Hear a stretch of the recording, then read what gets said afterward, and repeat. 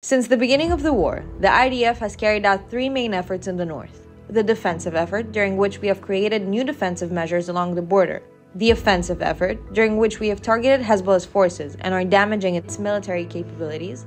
And the readiness effort, to prepare for a war on the northern border. Since October 7th, we have been engaging in a new defensive effort along the border with Lebanon to protect the residents of the north and to damage Hezbollah's capabilities.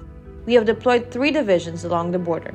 We are preventing Hezbollah's attack along the border, attempting to enter into Israel to fire anti-tank missiles toward Israeli communities, IDF positions, and to launch rockets at Israel. So far, we have struck more than 150 terrorist cells and eliminated over 200 terrorists and commanders in southern Lebanon.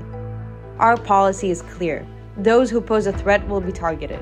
The second effort is our offensive operations. Since the start of the war, we have struck over 3,400 military targets belonging to the Hezbollah terrorist organization across southern Lebanon. Looking at southern Lebanon, it is a complex area with several towns and communities, most of which are connected to the Shiite population in Lebanon.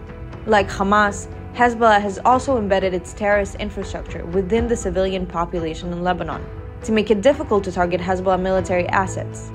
Our strikes are carried out based on precise intelligence, with the goal of damaging Hezbollah's capabilities and not causing harm to the civilian population. The third and final effort is increasing our readiness for war.